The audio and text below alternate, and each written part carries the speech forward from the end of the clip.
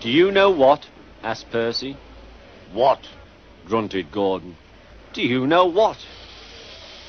Silly, said Gordon. Of course I don't know what. If you don't tell me what is.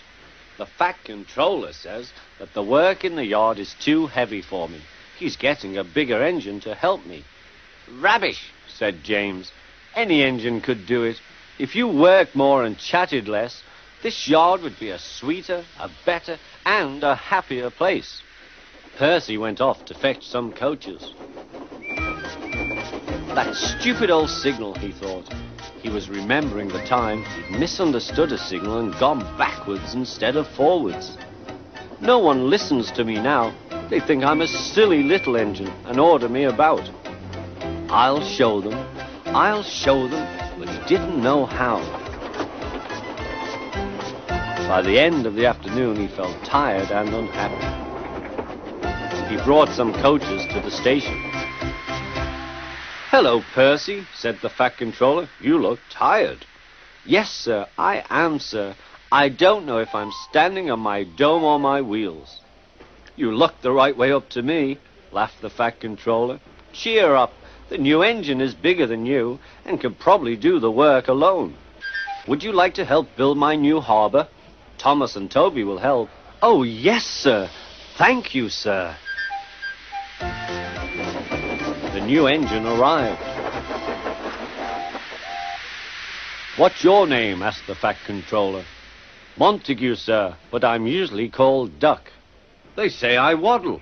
I don't really, sir, but I like Duck better than Montague. Good. Duck it shall be. Here, Percy, show Duck round. The two engines went off together. Soon they were very busy. James, Gordon, and Henry watched Duck quietly doing his work. He seems a simple sort of engine. We'll have some fun and order him about.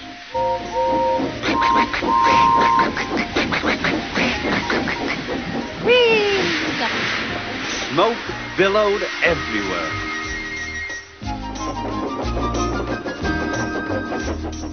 Percy was cross. Duck took no notice. They'll get tired of it soon. Do they tell you to do things, Percy? Yes, they do, answered Percy. Right, said Duck. We'll soon stop that nonsense. He whispered something. We'll do it later. The Fat Controller was looking forward to hot buttered toast for tea at home. Suddenly he heard an extraordinary noise. Whee!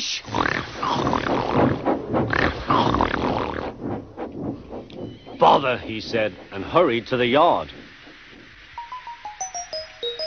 Duck and Percy calmly sat on the points outside the shed, refusing to let the engines in. Gordon, James, and Henry were furious. Stop that noise, bellowed the Fat Controller. They won't let us in, hissed Gordon. Duck, explain this behavior. Beg pardon, sir, but I'm a Great Western engine. We do our work without fuss. But begging your pardon, sir, Percy and I would be glad if you would inform these engines that we only take orders from you. Silence! Snapped the Fat Controller. Percy and Duck, I am pleased with your work today, but not with your behavior tonight. You have caused a disturbance.